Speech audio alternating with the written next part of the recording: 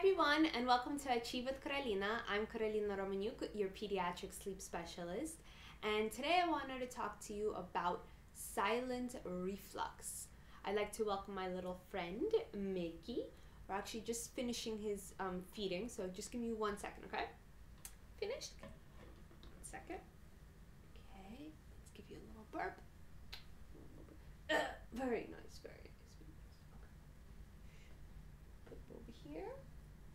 Nice in your little stroller. Okay, so Mickey's going to rest and digest right now, and they'll give me a couple of minutes to actually talk about what silent reflux is and how you can get treated for it.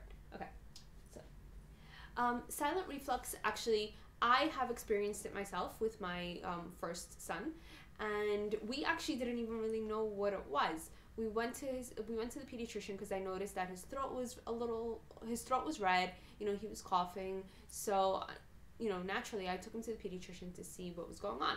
So a pediatrician said it was nothing really that serious, but the coughing persisted for quite some time.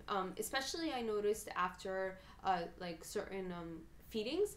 So I decided to then go to an ENT. You know, being a mom, deep down I felt like there was something a little more that was going on. So we took him to an ENT. The ENT did they evaluated him, and they told me that he had silent reflux. So I started freaking out, thinking, what is silent reflux? How could I not have known about this before?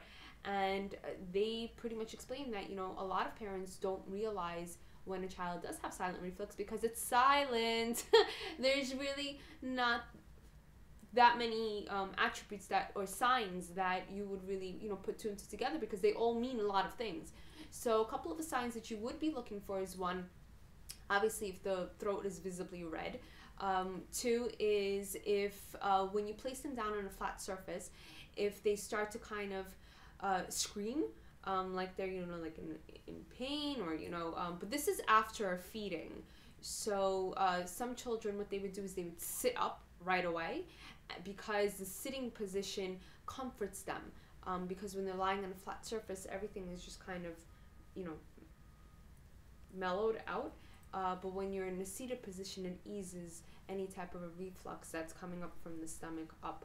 So it helps them. So if you notice that your child is usually in a seated position quite often, especially after feedings, I would also recommend you to take them to an ENT to check that out if they have any type of silent reflux. Another key feature is if they arch their back, or like they're trying to wrestle and get out of your arms when you're trying to feed them. That's also another factor.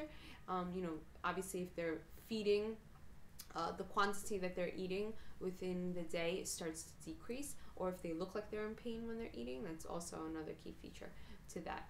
So these are just, like a couple of things that you can look into. If you are experiencing them currently right now, I do highly recommend you to go to an ENT to have them evaluate your child to make sure to rule out silent reflux. Yet, if you do have that, then they could provide you the next steps and a solution for that. Okay? So that's all I have for today. See you tomorrow, guys. Love ya. Sweet dreams. Bye.